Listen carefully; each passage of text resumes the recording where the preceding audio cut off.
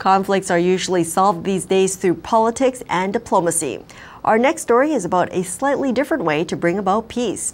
Here's more from our Israeli correspondent. The Arcobaleno Rainbow Theater Group uses the universal language of music and dance to convey their message.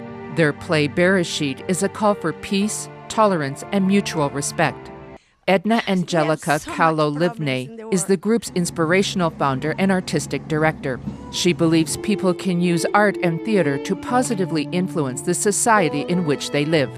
The most important message that we can give now to all the humanity, that difference is the richness, that dialogue is so important now for everybody, not for us in Israel.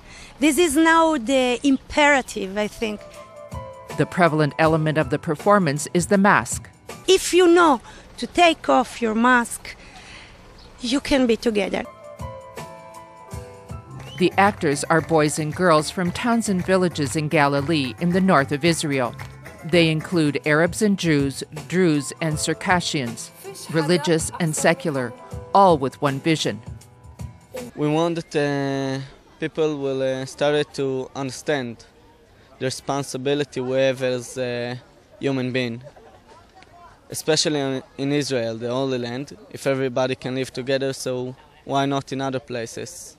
The performance takes place at the Arab Hebrew Theater of Jaffa, a city where Jews and Arabs live side by side. Many who watch the show are deeply touched. There is hope for the peace and to open mind, to welcome to the people, that especially to the needy people. Congratulations for the very good show. The show's organizers and actors share a hope to touch more people's hearts and contribute to a better future. NTD, Israel.